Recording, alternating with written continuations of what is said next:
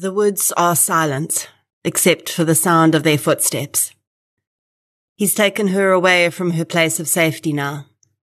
As trees close behind them and light no longer breaks through the leaves, it's suddenly dark and scary. He senses her tension and reassures her. There's nothing to worry about. Everything is fine. That could not be further from the truth. This is True Crime South Africa. I'm Nicole Engelbrecht, and you're listening to episode 143, The Murder of Juanita Josephs.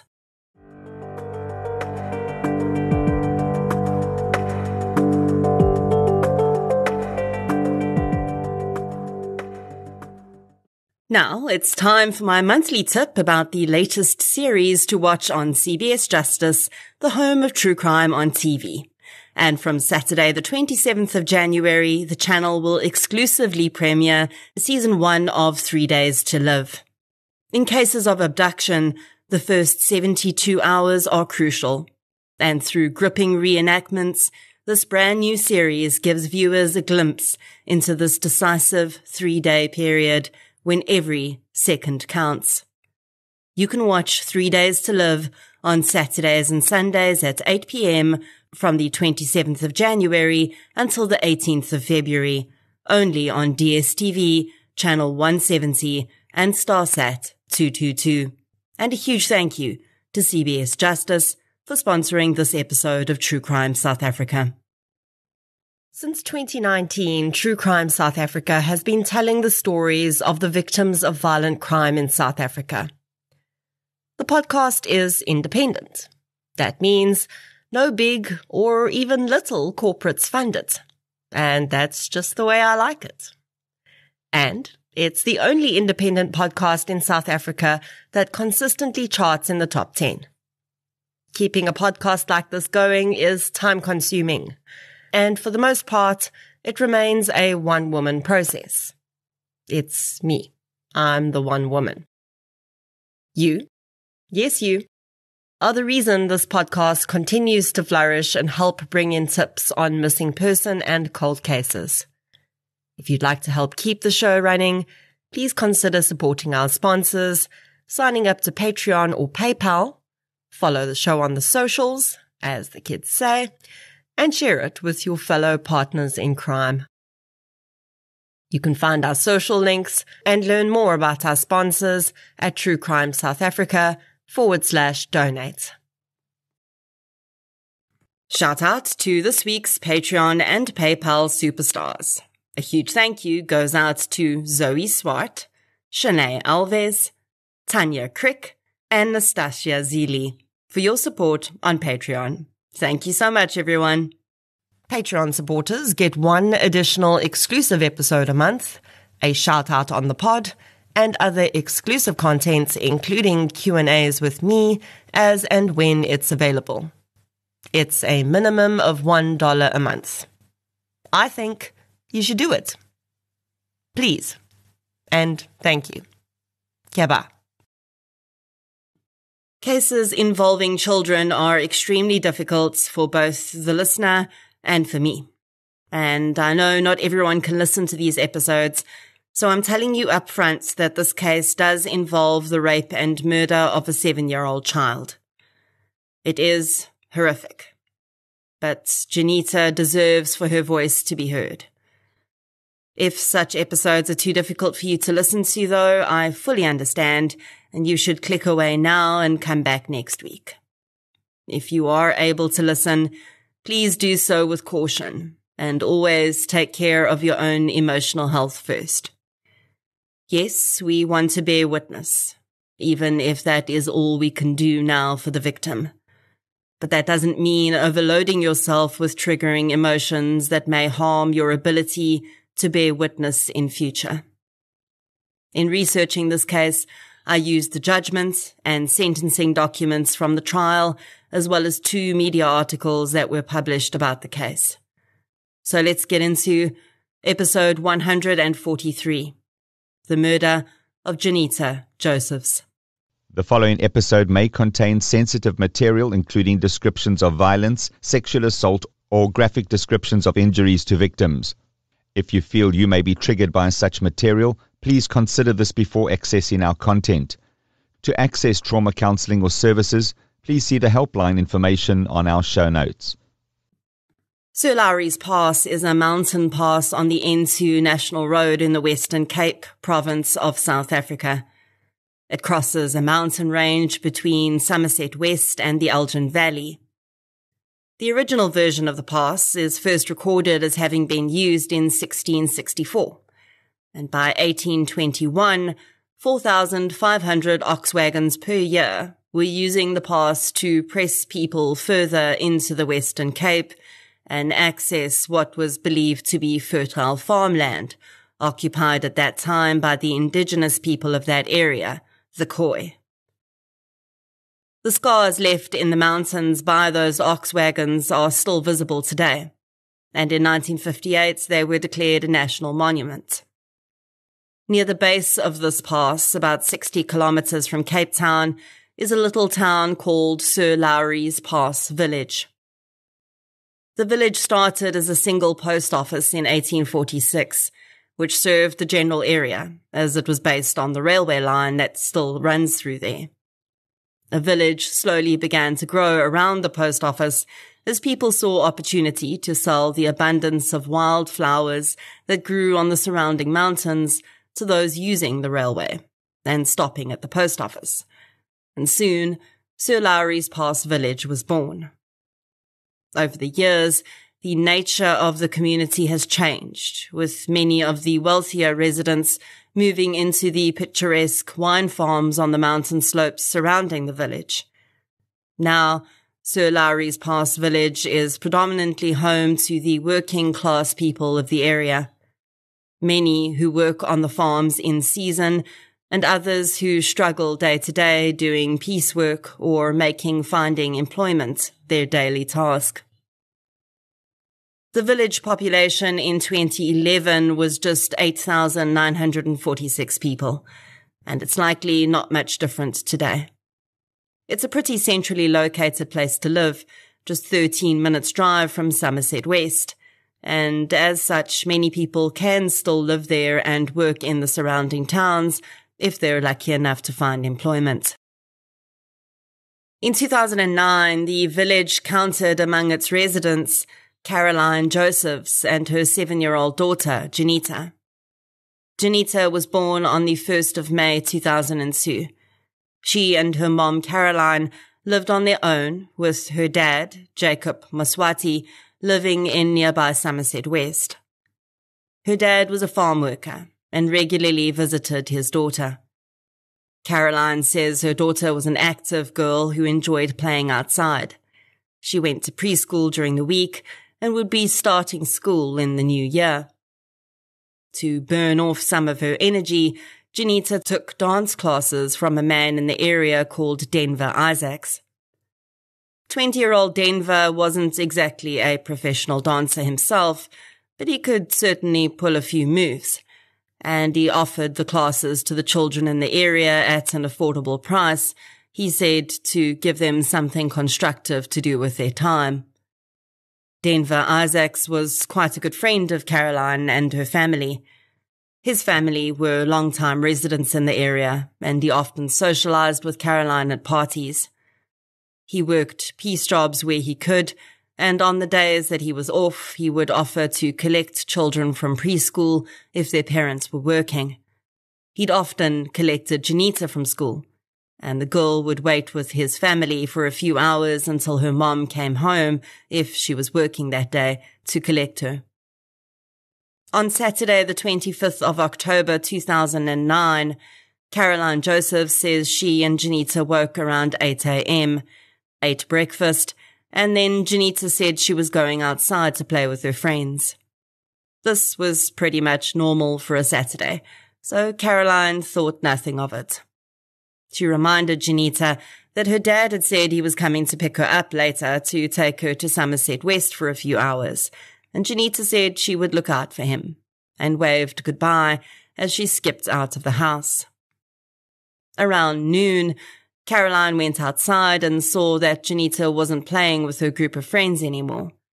She figured her dad must have picked her up. Their arrangements had been confirmed the night before. Caroline thought nothing more of it. Juanita's dad didn't keep her overnight, as the girl was very much a homebody and didn't like sleeping over at other people's houses. Later in the day, Caroline's friend Denver Isaacs paid her a visit. She noticed that he seemed to be acting strangely. He was chain-smoking and chewing on his fingernails, but Caroline was getting stuck into her housework and didn't pay him much attention, and Denver eventually left. As the hours ticked past and the sun started to set, Caroline became a little concerned that her daughter hadn't been returned yet. She didn't have her own phone, so she walked to a public phone and was eventually able to get hold of Juanita's dad, who told Caroline that he'd had to work that day, so he hadn't picked Juanita up. A cold shiver ran down the mother's spine. From there, she started walking between houses, calling out the girl's name. She went to the homes of the children she knew Juanita had been playing with that day and found that those children had returned home and were washed and eating their dinners. No one had seen Juanita. Caroline went home, hoping her daughter would be there, but she wasn't.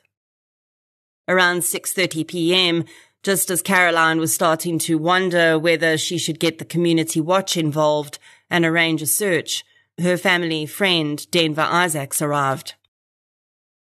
The young man asked Caroline if Juanita was home. Caroline figured he'd heard from one of the other neighbors that she was looking for her daughter and told Denver she wasn't, and she was very worried. Then Denver said something quite strange. He said he'd been worrying about Juanita all day because he'd seen her walking on the train tracks with her panties in her hand. He said he'd been on his way to an appointment, so he hadn't stopped to check on her. Caroline was immediately horrified. Denver called a few people he knew that worked with the community watch, and soon the woman's house was filled with concerned neighbors. He then asked Caroline for a picture of Juanita and said he would go to the SAPS office in Somerset West to report her as missing. Around 7 p.m. that night, Denver Isaacs walked into the SAPS in Somerset West. He spoke with Sergeant Jacob Sass and explained that he needed to report a child from the village missing. In the information he gave to Sass, he added something he hadn't told Caroline. He told the officer that he'd seen Juanita earlier in the day, and she was with a man called Denzel Reiters. Denzel Reiters was a 26-year-old resident of Sir Lowry's Pass village. The young man had a criminal record for housebreaking and assault with intent to do grievous bodily harm. His family were also long-time residents of the village, but he'd come and gone as he spent time in prison and eventually ended up back at home a few months before. Sergeant Sass had a bad feeling about this, and he immediately informed the other officers he was going out to the village to assess the situation and would call in for reinforcements if required. He asked Isaacs to show him exactly where he'd last seen Juanita Josephs, as that would undoubtedly be the best place to start. Isaacs agreed and directed Sass to a wooded area just outside the village. He said it was there that he'd last seen little Juanita. And now he added some more detail. He said he'd actually witnessed Denzel Reiters sexually assaulting Juanita. Bizarrely, Isaacs claimed he'd called out and Reiters had run away, so he'd carried on with his trip to Somerset West. And when he got back, he'd gone to Caroline to make sure Juanita had got home. Something was not fitting in this story for Sass, but his primary objective was finding the little girl. He called in additional backup, and a small search began of the area in the failing light.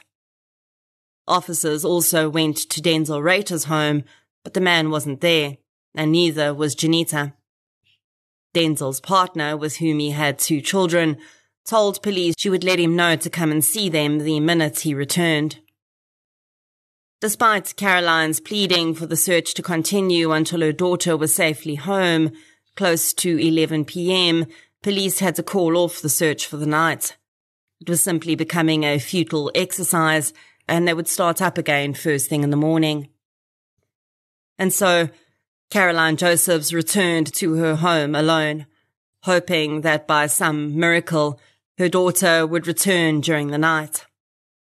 A few neighbours gathered with her to pray before they all returned to their homes. Denver Isaacs kneeled beside Caroline and held her hand as they prayed for Juanita's safe return. Police at this point were keeping what Isaac had told them close to their chest. The community and Caroline knew that someone had pointed a finger at Denzel Raiters, but nothing more than that was shared at that point. Police were very aware that they had a smouldering ember in their hands. It's not uncommon for communities to take justice into their own hands, especially when a child is involved, and often broken telephone communication can mean either the wrong person is targeted or evidence is destroyed in the process. While the police had been in the village that night, a few people had already started coming forward with eyewitness accounts, and the evidence was now not pointing in Raiter's direction, but rather toward the man who'd reported the child missing in the first place. A 14-year-old resident who knew both Denver Isaacs and Juanita Josephs said they'd seen Juanita walking with Isaacs up the dirt road that led to the N2 highway that morning. He'd called out to Juanita and asked her where she was going, but she hadn't responded. Haley Perrin, a 19-year-old resident of the village, had also seen the child with Isaacs. They were holding hands and walking very quickly away from the village. Perrin had called out to Isaacs and asked him where he was taking the child, but he hadn't answered her. Haley's friend, Janine, had also witnessed something, and this began to stitch together the 2 stories that had been floated up until that point. Janine hadn't seen Juanita, but she had seen Denver Isaacs at the entrance to the wooded area where he claimed he'd last seen her. And she also saw someone else she knew there. About 4 meters away from Isaacs stood Denzel Raiters. When the 2 men saw her, they'd begun walking away, slightly spaced apart, as though they were trying to seem like they weren't together. Janine knew Raiters well. Their extended family members were married to each other, and the young woman didn't like the man at all, but that was no secret. When Raiters spotted her still watching him, he spun around and demanded to know why she was looking at him. Janine said nothing, but she had a deeply uneasy feeling about the sighting. By daybreak the next day, Juanita was still missing. Police were preparing to head out to the village to start the search again when Denzel Raiters walked into the police station. He said he'd been out partying the night before, and when he returned home, he'd heard that police were looking for him. Warrant Officer James Robertson of the CID had been called in to assist in the investigation. He asked Raiters about his movements the day before and asked whether he had seen Juanita Josephs. Raiters said he wasn't sure who Juanita was, but he had seen a young girl with Denver Isaacs the day before. Robertson asked Raiters to accompany him back to the village. There he requested that Isaacs come with him to the spot he'd pointed out the day before. At the edge of the wooded area, Raiters and Isaacs came face to face and began to argue. Each man was accusing the other of being the last person seen with Juanita Josephs. Robertson felt he had more than enough to arrest both men to figure out who was telling the truth, and he did just that. He asked a colleague to take Isaacs in their vehicle back to the police station, and he transported Raiters. As the villagers watched two of their residents led away in handcuffs, the smouldering ember of anger erupted. In the hours that followed, the officers that remained at the village had the unenviable job of trying to convince residents not to burn down the homes of Isaacs and Raiters. Raiters' partner and children fled and went to stay with family as crowds massed outside their home, baying for the type of justice they wanted to see. To their credit, along with the community watch members, police were able to convince the villagers that this type of behavior was not in Juanita's best interest. One way or another, they needed to find her, and until then, they needed everyone to cooperate and stay calm until they could figure out the truth. The truth would come in a single sentence, uttered by Denver Isaacs as he sat handcuffed in the back of a police car on the way to the station. Officer Yolandi Tabiatz had thought she'd try her luck at getting some information out of him while she drove, and made eye contact with him in the rear-view mirror. "Is she alive or dead, Denver?" Denver broke eye contact and looked out the window at the beautiful mountain scenery whizzing past. "She's dead. I'll show you where her body is if you want." Tabiatz called the I.O. and told him that Isaacs wanted to point out Juanita's body. And halfway to Somerset West, she turned the car around and headed back to the village. The I.O. instructed Tabiatz to bring Isaacs in through the back roads so that the villagers wouldn't know what was going on. If they were about to discover Juanita's body, they didn't need a crowd of people trampling the scene. Isaacs would eventually take police deep into the wooded area, at least a kilometre from where he'd initially claimed he'd last seen Juanita. Near a rubbish dump, he walked to a disturbed patch of earth and told police that that is where Denzel Raiters had buried Juanita's body.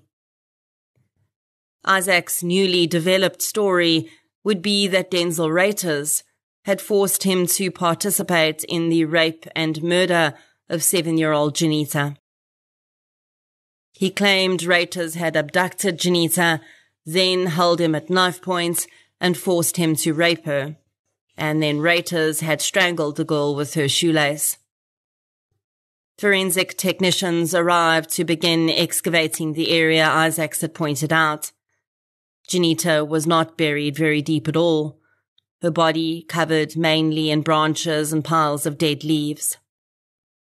Please note that the following descriptions are extremely disturbing. The pathologist who would later perform an autopsy on the child would determine that she had died from ligature strangulation. Her shoelace was still tied around her neck. Her hyoid bone had been broken in the act of strangulation. Juanita had also sustained several other pre-mortem injuries, though. Blunt force trauma injuries covered her 1.2 meter, 23 kilogram body.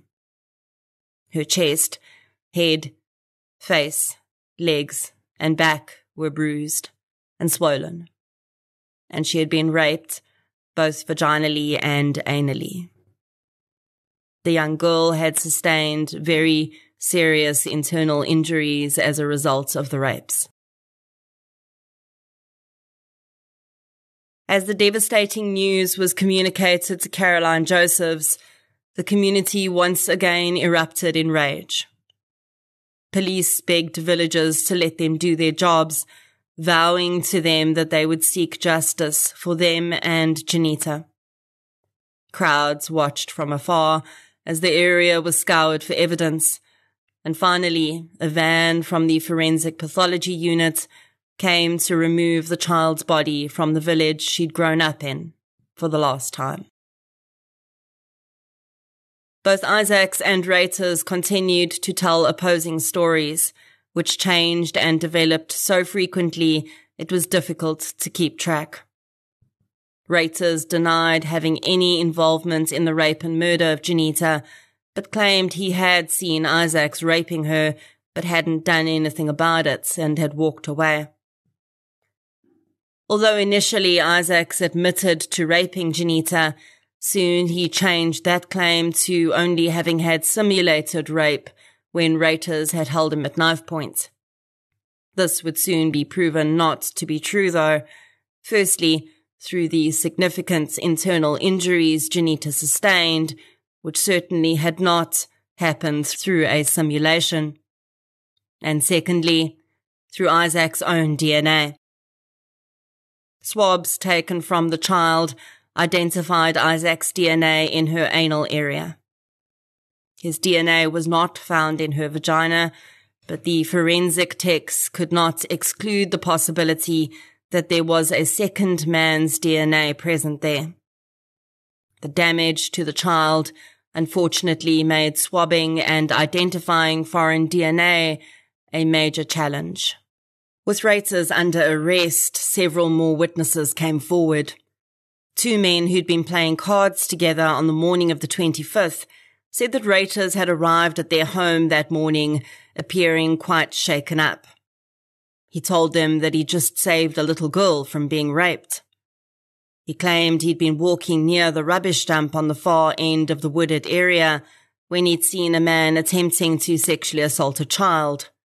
He had chased the man away and walked the little girl to a farm stall from where she said she could find her way home. The witnesses said they'd suggested that Rater should call the police and make sure the child was okay, but he shrugged it off and said he didn't want to get involved because of his criminal background and he was just glad he'd done a good deed. Both Denver Isaacs and Denzel Raters were charged with 4 different charges. The first was for the abduction of Juanita Josephs. The second was for the vaginal rape. The third was for the anal rape, and the fourth was for her murder. Prior to 2007, when the new Sexual Offences Act was promulgated, anal and oral rape were not seen as rape crimes, but rather indecent assault, which carries a far lower minimum sentence. Thankfully, this was corrected by the new SOA, and all non-consensual penetration or sexual acts are now considered to be an act of rape. In their first court appearance, both men pled not guilty to all the charges, and their plea explanations once again contained slightly different versions from the several they'd already given.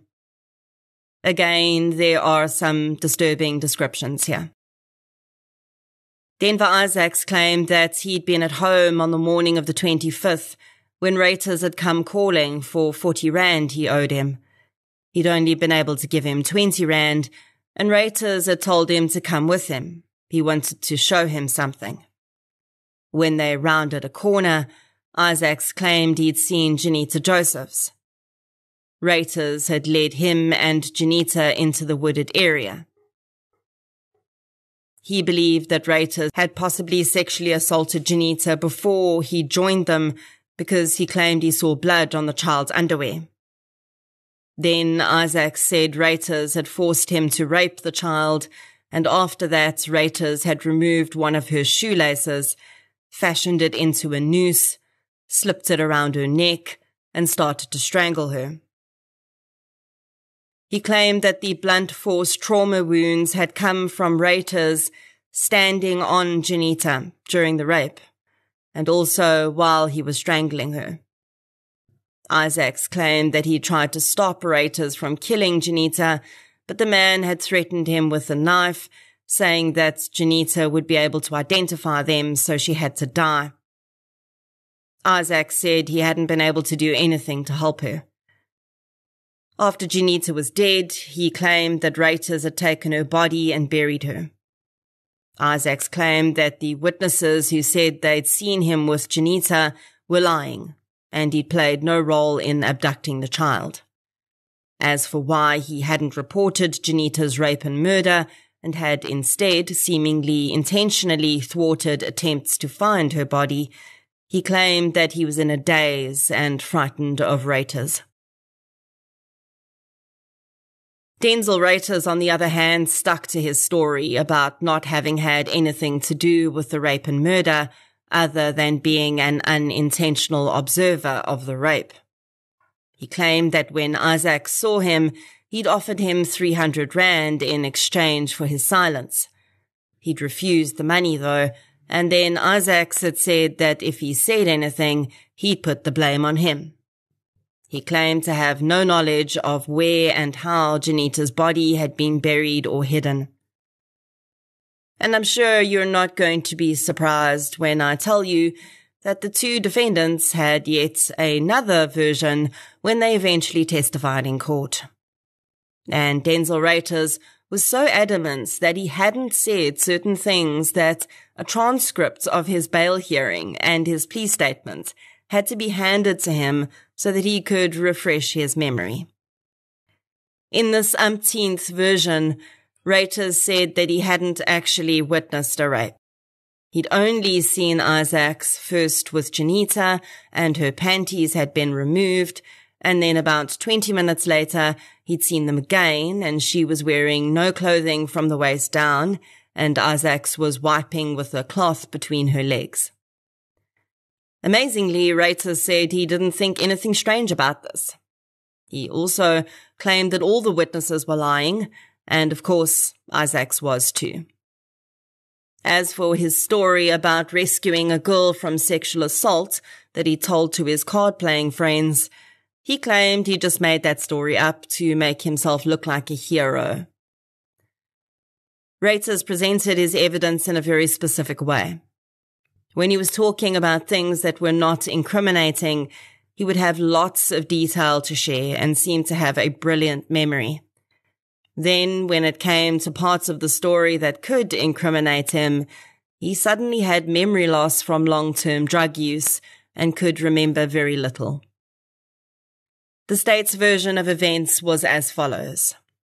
They believed that Denver Isaacs, who knew Juanita very well from being friends with her mom, collecting the child from preschool occasionally, and giving her dance classes, had been the one to lure the child away from her home and abduct her. Juanita did not know Denzel Reuters at all, and there's very little chance that she would willingly have gone with him.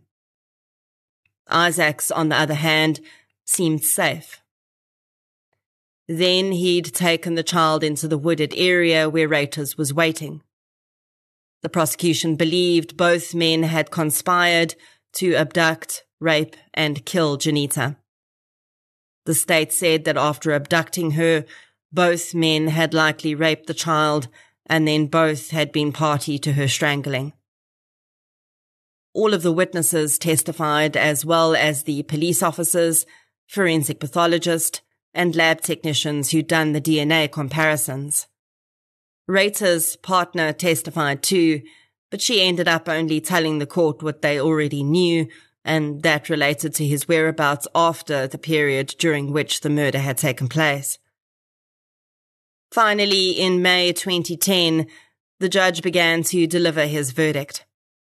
He determined that the eyewitnesses who had seen both Isaacs with Juanita and Isaacs with Reuters the day before had no reason to lie, and therefore their evidence could be accepted as true. Finally, in May 2010, the judge began to deliver his verdict.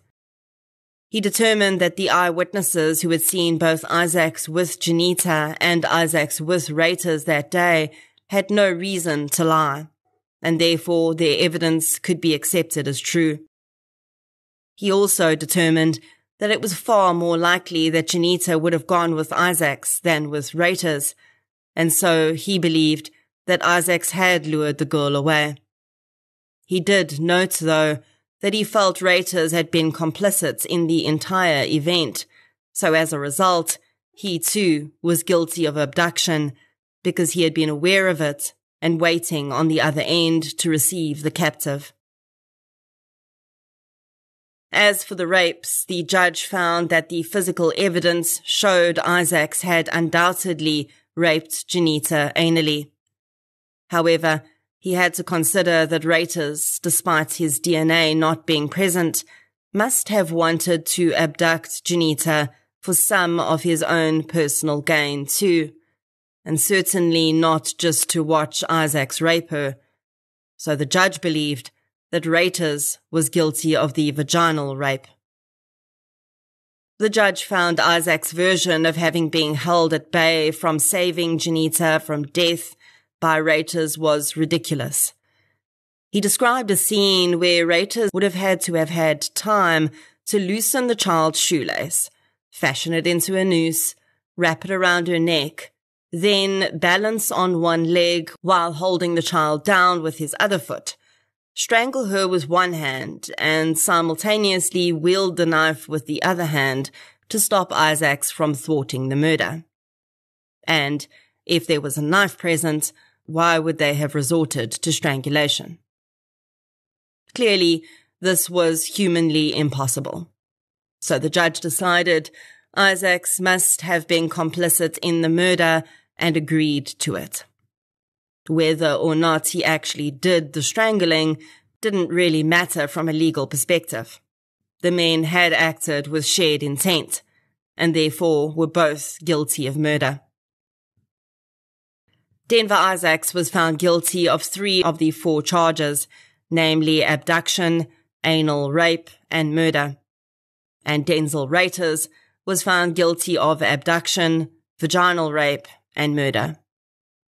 From there, the judge ordered that psychiatric assessments be carried out to determine whether there were aggravating or mitigating circumstances involved, such as serious mental illness, personality disorders, which may result in a reduced possibility for rehabilitation, or intelligence issues. The men's backgrounds were also to be looked into by a social worker who would also assess the impact on Juanita's family and her community. This process would take another full year, and on the 4th of May 2011, 3 days after Juanita Josephs would have turned 9 years old, her rapists and murderers were handed down 2 life sentences each for their crimes. Despite the ridiculous stories that these 2 offenders tried to come up with, their lies could not stand up to the evidence. It is actually very likely, given Isaac's history with Juanita's family, that he'd been grooming the child and perhaps even abusing her to some extent before the day he abducted her.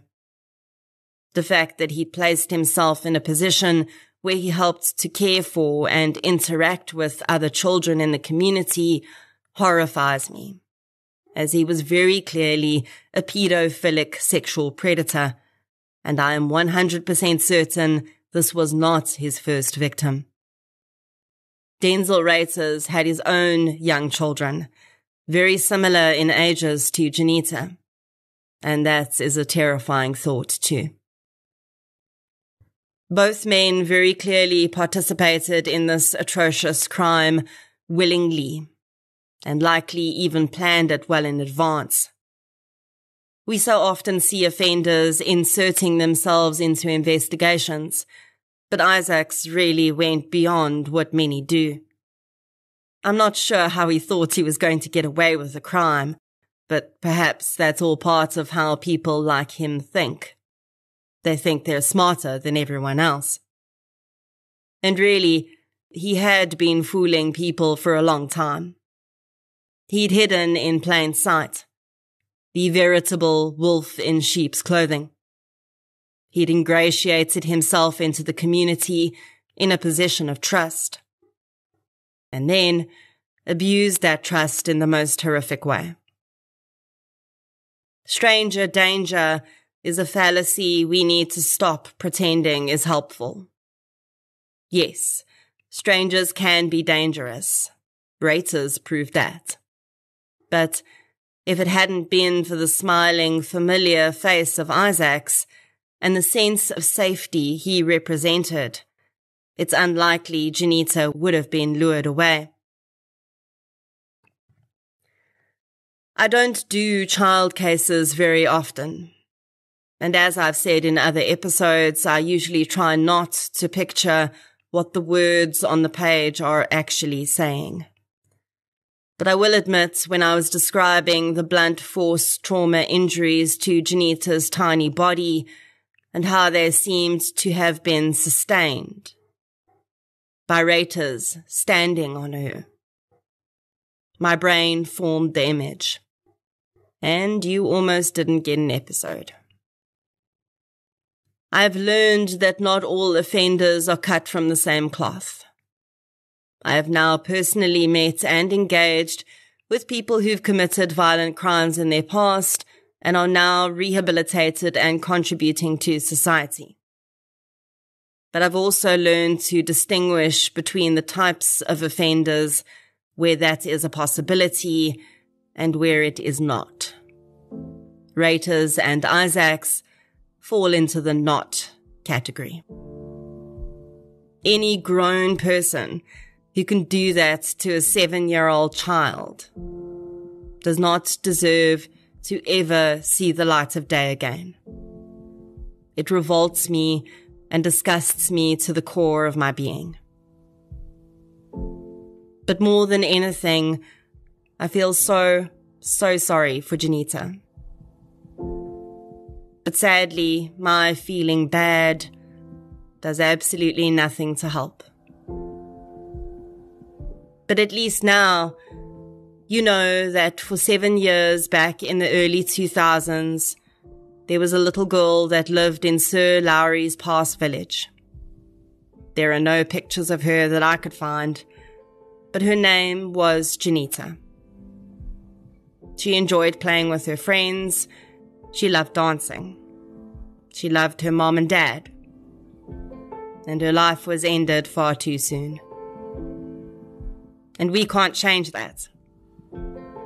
But you can maybe spend 5 minutes at the end of this episode picturing her playing in the sandy streets of the village, laughing, smiling, kicking a ball, running down the dirt road in a race with her friends.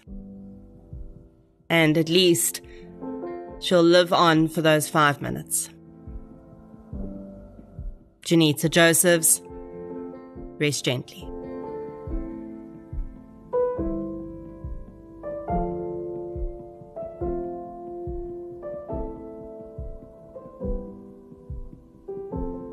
If you'd like to hear more victim-focused true crime content, please subscribe to True Crime South Africa on Spotify or the platform you're using to listen right now.